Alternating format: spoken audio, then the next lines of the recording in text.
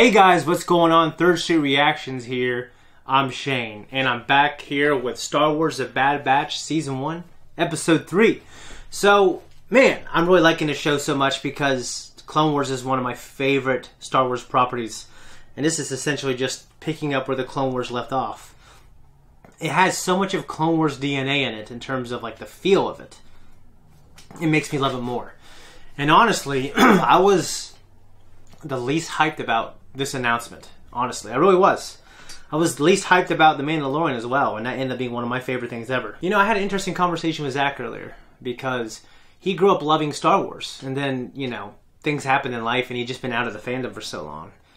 And, you know, when we watched Star Wars when we were younger, it just gave us exactly the kind of escapism that we needed to stimulate us creatively and intellectually. And it bonded us, you know. And, you know, there's things as a fan, and I've been in the fandom for so long, that maybe I forgive easier than him because of certain life circumstances. But also because I've been in it and I've been loving it as a fan ever since. And he's trying to pick back up where he was. You know what I mean? And he was just saying, like, I think I need some more mature things.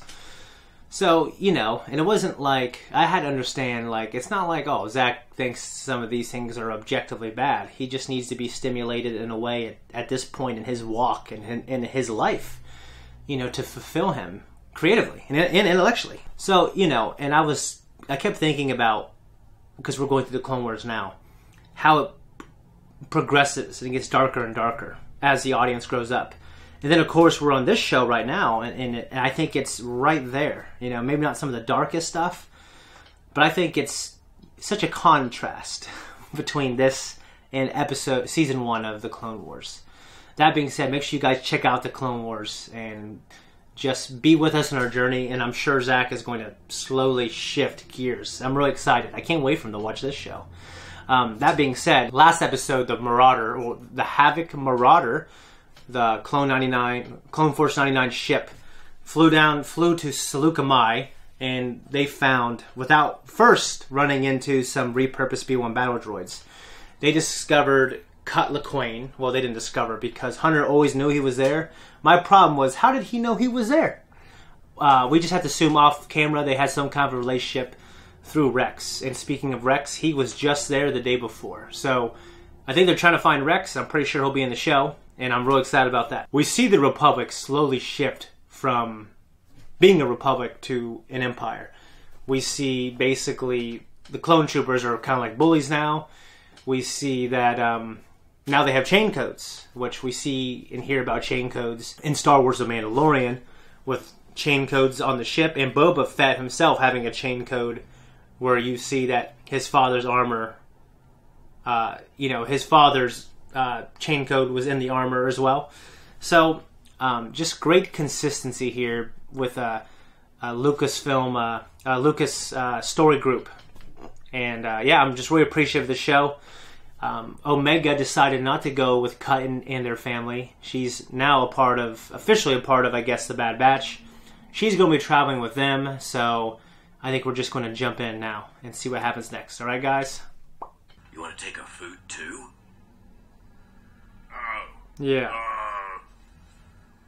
No thanks. You keep it. Okay. I like Omega. Yeah, I guess But I love Wrecker. Time to get ready for your first crash landing. Crash? Omega, strap in. Well, if this is the Clone Wars, I wouldn't be worried. We're gonna die. We're gonna die. We're gonna be fine. We're gonna be fine. Are you alright? Thank God the Gonk droid is okay. That's Crosshair's weapon kit. Ooh. Fine. I'll say it. I kinda miss him. He shot you, remember? Ah, I sure do. That hurt. May I present our first elite squad. Top soldiers from across the galaxy. Imagine more squads like this being trained by skilled clones. Okay. Hey. Careful. Those capacitors Minox. What was that? I'm a little busy at the moment. Shooting on the power cables. They got the breathing masks on, so it reminds me of Empire. Okay. Those aren't... Well, those weren't there when we landed. They're not Minoc. Whatever that thing was bigger.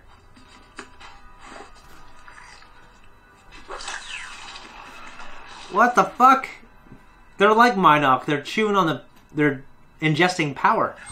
The creature is most likely an Ordo Moondragon. Ordo Moondragon. Wrecker, stay here. I'll go after the dragon and get our pod back. I'm fine. Oh, I hope he didn't damage his chip and he's going to go Order 66 on That us. thing could be... With the Empire, I get paid, I get fed, and I have a roof over my head. Okay. That's more than the Republic ever did for me. Well, okay, there you go. Scripted where Clone Force 99 failed. It shall be done. Well, Clone Force 99 isn't a good example of the clones. Oh, shit.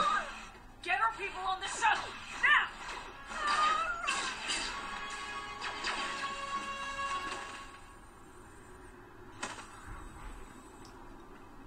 And Crosshair is leading them, right?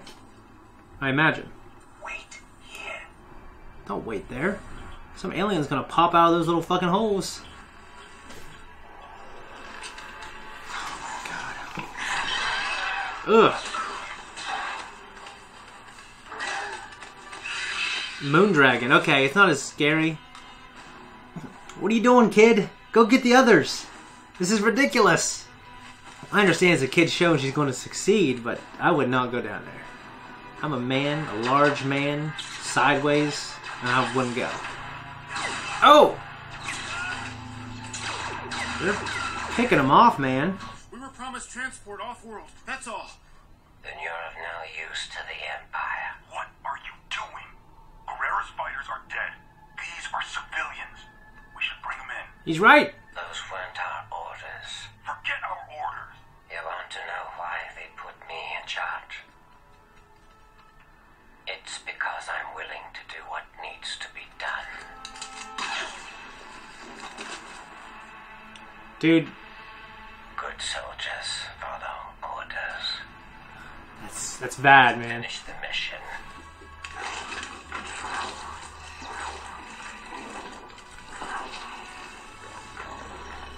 Okay. So she's figuring out that it just wants to consume power. Impressive. The clone commander's new squad has followed through, where his brethren did not. Further proof that this initiative has potential. Well, that's one damn sample. Program Systems are up and running. Yeah, it took you long enough. And where have you been? Hey, kid, come with me. Cover your eyes. And he fucking Order 66s her. Thank God. Hey, open them. What is this? Oh, okay. It's a little bedroom. It's your own room. Well, that's cool. I never had my own room before. Well, that's nice. Well, you're part of this squad now, too.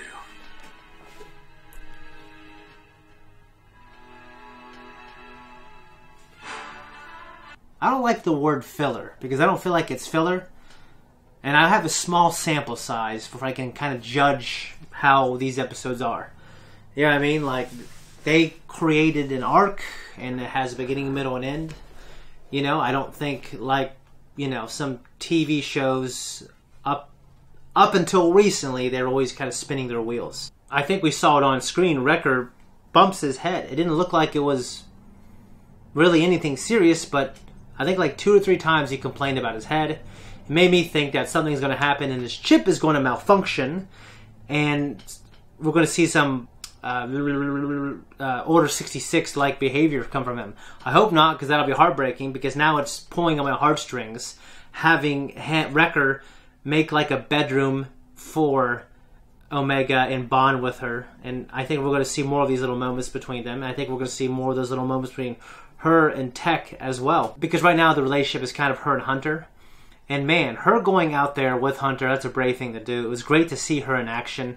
It was awesome to see, you know, Hunter explain to her in the audience once again, hey, we are specialized clones, so you might not be able to do exactly what I can do, kid.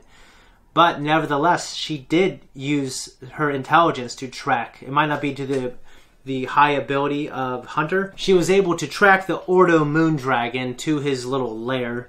It was giving me all these alien vibes too. I don't know why, but she was down there. And I know for creature designs, they just want something that's cool before they want something that's appropriate. You know, if you believe in evolution, I guess my question is, you know, in this world, certainly evolution is the reason why life exists. Why would a creature evolve that kind of ferocious in the teeth and everything like that, and the jumping ability and the strength and everything, if he primarily consumed energy from like electricity or power, or like raw energy? And you know, maybe that's not the only way, but if it wasn't the only way, I'm pretty sure it would have attacked and eaten Omega. Just, you know, I know that's nitpicking, you know, a science fiction fantasy show for children, but I'm just a question, I get? Just a question. Also, when Hunter got his mask knocked off, well, one thing I'm trying to think. We don't really have an example in Star Wars of the vacuum of space, or, I mean, it's joked about in Star Wars Rogue One with K2SO and Diego Luna's character, whatever his name is, about, you know, like we don't have a character on screen really die or pass out because he can't breathe. You know what I mean? I am aware of Dr. Aphra from the comics, you know, and Vader jettisoning her out at the end of that first arc. I'm well aware of that, and obviously Star Wars The Force Unleashed, we have a little bit of that there. So, but I guess in the main entries, we never really see it. And I know they're not in space per se, but they're in a hostile environment where he can't breathe. And they have the breathers, just like in Empire. And just like in Empire, they're landing on a place in the dark. And of course, it wasn't the Mynock, it was the Ordo Moondragons. And instead of, you know, Han and Leia and Chewie, we had these guys. I understand that this part of the episode was for the development of the characters to grow. And they're obviously using that scene. They're playing off the Empire scene because it's nostalgic and it's fun and it's cool. I'm actually kind of glad it wasn't Mynock, because then it would have been really repetitive. And we also learned that it was Admiral Rampart that came up with the chain codes. It's his system that the Empire is now using. So, and it's also his idea, like he's advising Tarkin to like have these clones lead and train these new soldiers. So we get to see the new SEAL Team 6. And it's interesting because, I don't know, I feel like it's not done well, this little social experiment. Because, well, for one thing, like they have such a small sample size of, like they're basing a lot of what they think about clones off of the Bad Batch and how they were great fighters, but they didn't follow orders, even though the vast majority of clones followed orders, and the vast majority of clones are incredible. I think initially George intended the stormtroopers to be badass. You know, Alec Guinness' character, I mean, Ben Kenobi says only stormtroopers are so accurate, you know, in A New Hope. So it didn't, yeah. Like, and I think, you know, he made a movie for kids, and you know, when you have the heroes running around, they get shot at, and they never get shot. I think it's as simple as that. Then, of course, like, now the fans have embraced the fact that clones, it's even a part of the canon now. In the canon of Star Wars, The Mandalorian, they talk about how bad they are and bad shooters they are, because Mayfield, Bill Burr's character, is a sniper. And Din Djarin's like, oh, that's not very impressive. And he's like, I wasn't a stormtrooper, wise ass. It's just a weird little problem in Star Wars. In the prequel trilogy, we get to see them being badass, and they never miss because they're shooting robots that are villains that we don't care about. And then in the original trilogy, they're shooting at us, our people, our friends that we, you know, and they can't get hit. Like, from what I've seen, clone troopers are in every way better than recruits, and especially if they're unscripted. Like, I didn't really have an idea that there was much conscription going on. I knew they had academies, and I knew people joined them willingly. But Rampart is right. I think people who do join willingly are definitely motivated. I'm not saying that they can't be great soldiers. It's just that I think what they're doing with the Kaminoans, like, it's working so well. Why mess it up? And, like, how do they train? Okay, I'm sorry. I answered my own question. These guys, they were soldiers for the Republic. And yeah, like a lot of people who are kind of in the dark about, you know, the Empire and them enslaving people and genocide and enslaving Wookiees and everything else, and the Tarkin Sphere Doctrine, like, yeah, the Empire treats, for the most part, its soldiers pretty good, I feel like. You know, this guy basically said, oh, the Empire, they clothe, they give me food, they give me money, they give me my own sleeping quarters, and that's more than the Republic ever did. So, besides the fact that the clones had their own base where they would stay at on Kamino, the Republic soldiers who were volunteers, who were part of the Republic Army, they didn't have such a good deal, I guess. Yeah. I guess I want to stop talking about that because it's just, I don't know, it's just a weird topic. I think we're eventually going to see the part, like, I just want to see how they rationalize it. The only thing I can think of is Crosshair eventually kind of wakes up, betrays everyone, or betrays the Empire, and they say, oh, okay, so this is why clones are bad. But it's just one example. And there's just, if you're going by odds, there's an overwhelming high percentage of clones that followed Order 66 that are well trained. So, yeah, it's a weird thing for me. I guess I'm going to have to kind of allow myself, and I guess the story isn't told yet, so maybe I should just shut my mouth. Okay, so I always love Saw Gerrera when Saw Gerrera's on screen. We didn't get to see him in this episode, but he was mentioned. I thought it was just brutal that they killed all those people. I thought for sure Saw or someone was going to come step in and save, you know, these people, these families. They all got killed in pretty brutal ways. Yeah, it showed a guy get shot in the chest. It was showing, it was like behind like a, it was like he was shooting like their heat patterns, you know, but he was shooting those guys. It was crazy. And we got to see how brutal Crosshair is. Like, he keeps going inside his that little chamber where I think they're influencing him with that chip. Because it's like Tarkin wants to have the clones, or probably anyone who serves the Empire, to have a complete lack of free will. So just more about the themes of freedom of choice versus predestination, okay, or subservience or whatever. And I did like how that stormtrooper, one of those guys who said, hey, ignore the clone, we're going to take these civilians in. I really think that was the right call. I mean, you know, I really do. I thought Crosshair, that was unneeded brutality. And that's just something that I don't think is going to work in a civilized society. And I understand the Star Wars universe is a little different, but normally when you have a tyrannical hierarchy, they don't last very long. And I guess this one only lasts for 20-something years, which isn't very long. And I wonder if Crosshair knows that he's essentially training his replacements. I mean, Rampart has the idea that clones and, you know, the Imperial troopers that are conscripted or volunteer, that they're going to work together. But obviously we know that doesn't happen, or if it does, it's not really, I don't think that's what happens.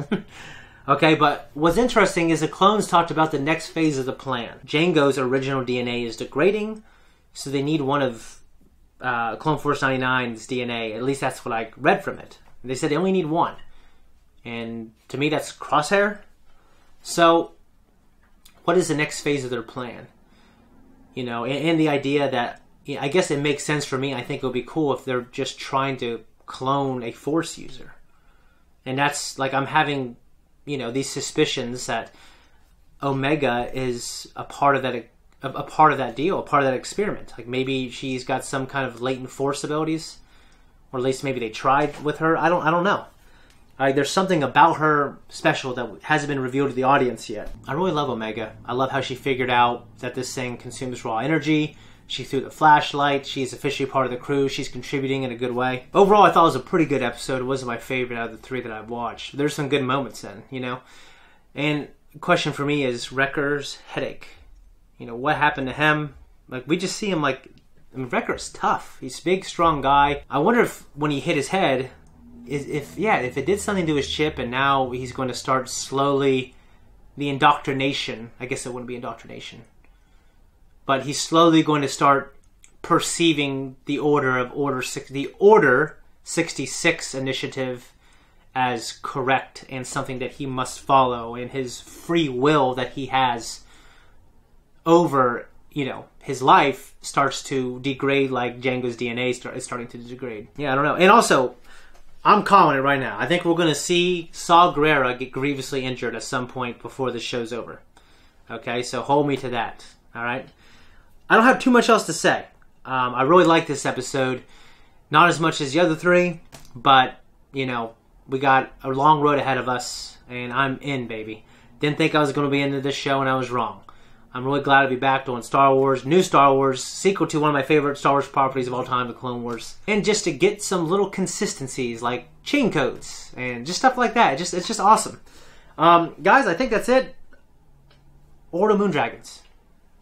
Guys, thank you so much for watching my reaction and my breakdown review of this episode. If you like Third Street Reactions, you want to support us, go check out The Clone Wars. Check out all our other shows. Like and subscribe, hit that notification, leave a comment down below. Sorry. Below. Oh.